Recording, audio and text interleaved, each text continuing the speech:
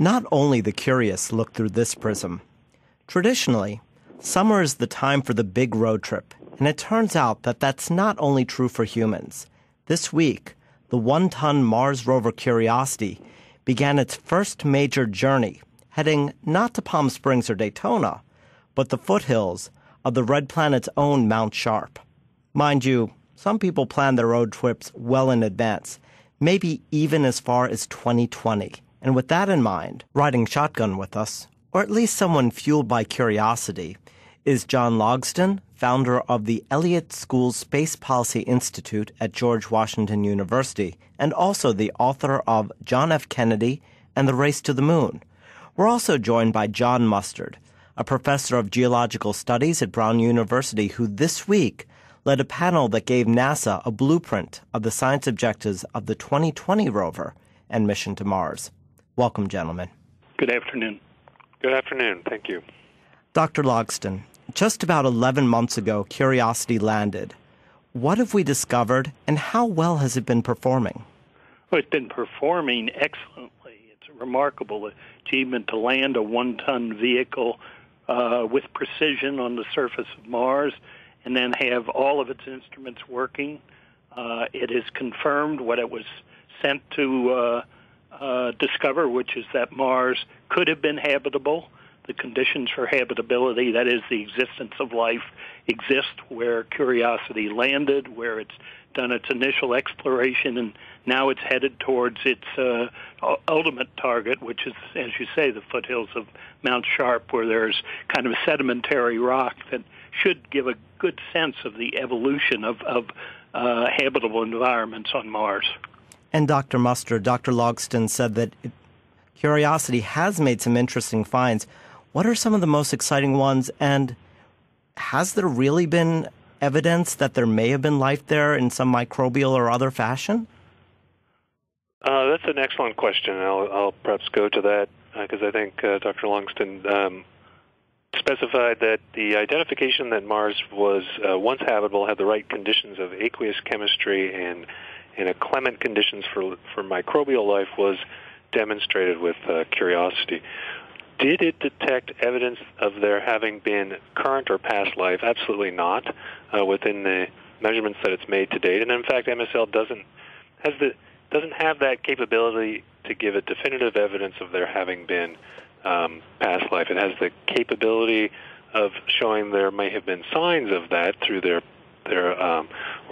organic compounds that may have been left there. And Dr. Logsdon, just following up on the life question, then we'll come back to Curiosity. There's been an ongoing debate for years, possibly decades, about where life on Earth and other planets possibly may have come from. Some people believe that the materials necessary for life came from comets or asteroids that impacted the Earth. If that's the case, why wouldn't there possibly been similar strikes on Mars or other planets? Well, there could have been. Most of the other planets in our solar system are not very congenial for the existence, the continuation of life. So if the organic compounds had come in on a comet, it's not clear that they could have survived. But Mars is a little different. There is this concept called panspermia that says life can be spread many places through this process. And Mars is one of those places. Whether it evolved on Mars in the way it evolved on Earth is very unlikely. But it's hard to say the odds. But it is reasonable to speculate that there could have been past microbial life on Mars. Now, moving away from life for the moment, Dr. Mustard, both of you seem fairly excited about the prospects of exploring Mount Sharp. Why is Mount Sharp so important, and why are we sending Curiosity there? Mount Sharp is an exceptional target. Why is it so exceptional? Because it has beautifully organized layered stratigraphy, or layers of rock, which are changing in their composition as you go up the hill slope. And to a geologist, that is just perfect. That's like reading the record. As you walk up the hill slope, you're going up in time. You're becoming younger and younger. And so you can actually decipher when and how various conditions on Mars had changed.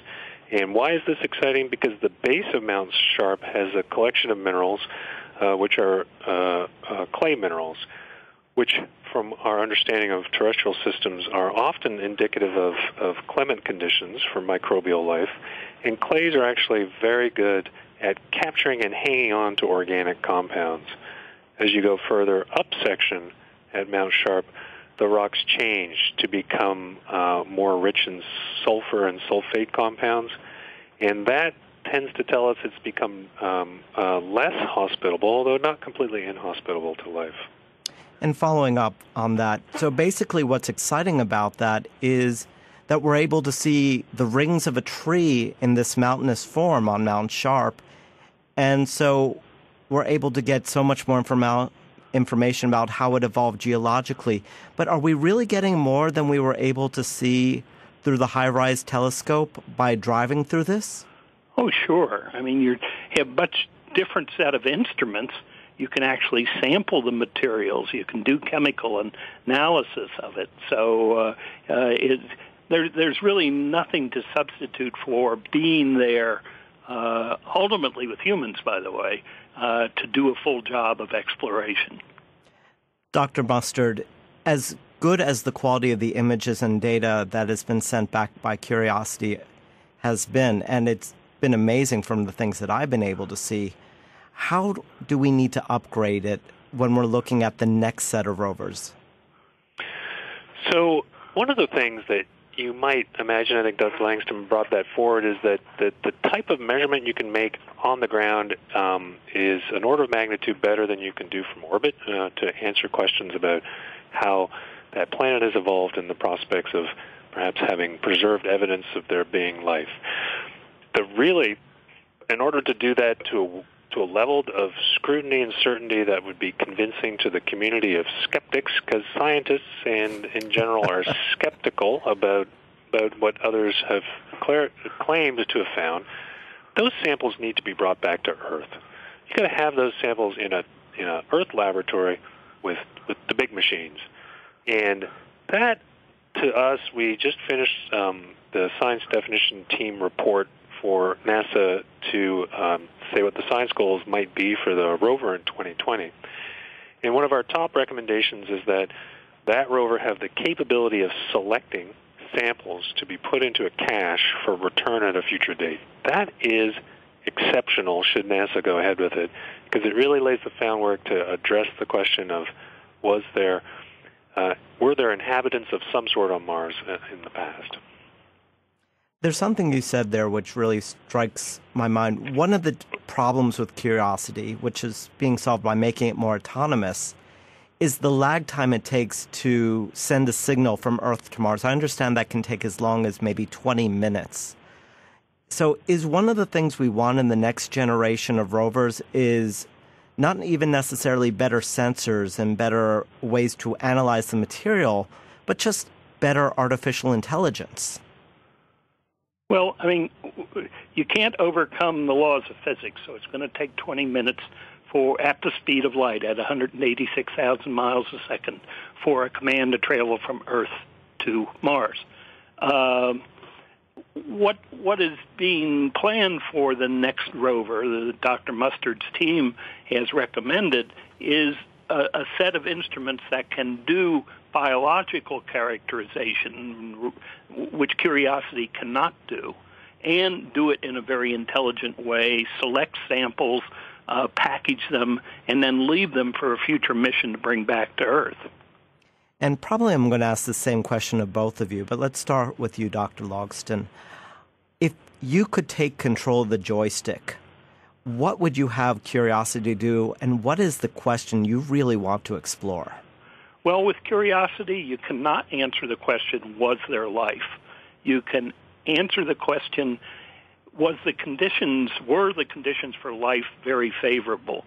So I would go where Curiosity is going, because that's the place that it's most likely to provide the answer to that question. And Dr. Mustard? What would I do if I could? Actually, I wouldn't get the joystick. I'd just hop in the seat, start put the pedal to the metal. And I would definitely go to the base of Mount Sharp and start digging right away, and really want to look at the texture of the rocks, and I'd want to smell the rocks because I can usually tell if it's been contaminated by some sort of biology based on the aromas. And, a geologist often, one of the best tools they have is to lick the rocks because you're able to kind of see the textures better. So, if I could actually be there and do that kind of work, that's what I'd do. And that would be an exceptional experience. Now, it sounds like somewhat of a flip answer, but I've spoken with other people in the field, and they say there needs to be a place still for human exploration, whether we're talking about asteroids or Mars or other, because there are certain questions that a robot or a rover just can't perform. Do you agree with that? Well, you just heard Dr. Mustard say he wants to go. I mean, he's a field geologist, and field geologists are much happier in the field, and if that field happens to be Mars, they would be ecstatic. And Dr. Mustard, should we be sending you? Well, I could be, the journey's kind of long for me at the moment. Maybe my son could go.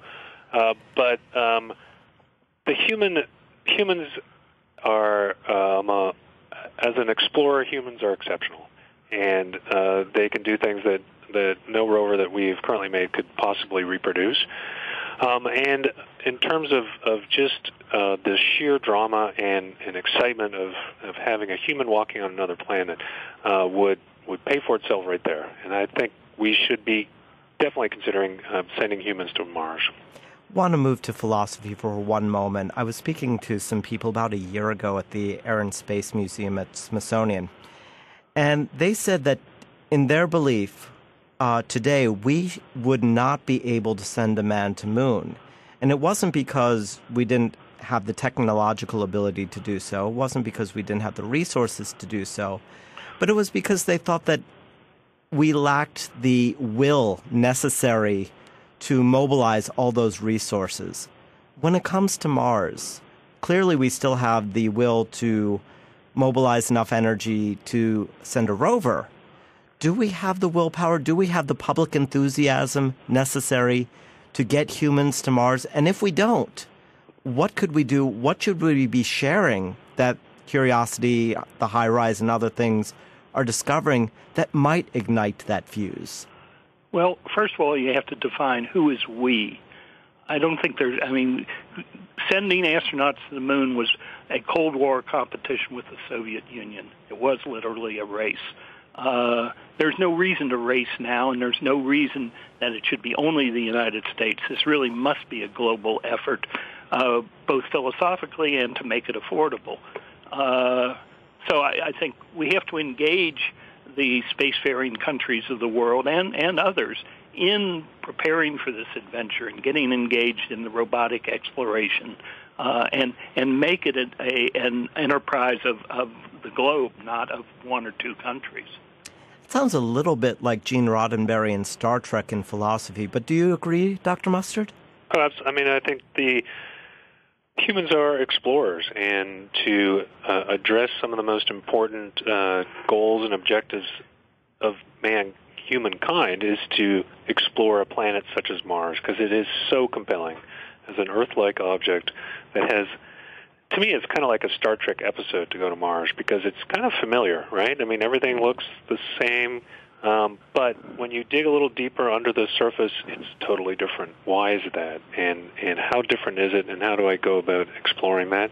Humans are the vehicle by which we could have a grand adventure to understand that. And come back and talk about it. And absolutely you want to come back. There's definitely a cohort within our community and on Earth who would volunteer for the one-way trip to Mars, but I think it absolutely has to be a round trip. And we're coming on a little bit more than 40 years past landing on the moon, and we can now say what the legacy of that was in terms of inventions and innovation and knowledge. 40 years from now, 50 years from now, 100 years from now, will we view the landing of Curiosity as a truly significant moment?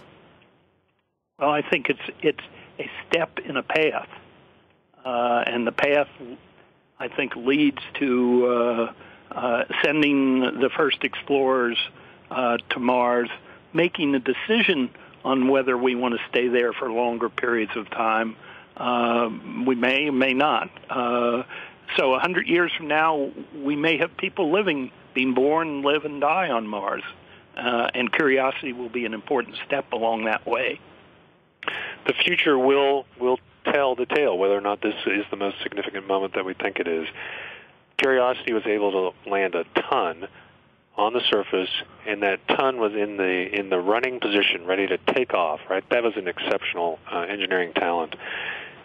What the next steps will be is not necessarily just to replicate that, but to land the mass that would contain humans, for example, and then indeed Curiosity would be that signature moment in engineering and development that paved the way. Looking down the path of Curiosity and maybe following it. I'm Andrew Hiller for The Prism, and I've been joined by Dr. John Logston. He's the founder of the Elliott School Space Policy Institute at George Washington University, and Dr. John Mustard. He's a professor of geological studies at Brown University. Thank you, gentlemen. Thank you. Thank you.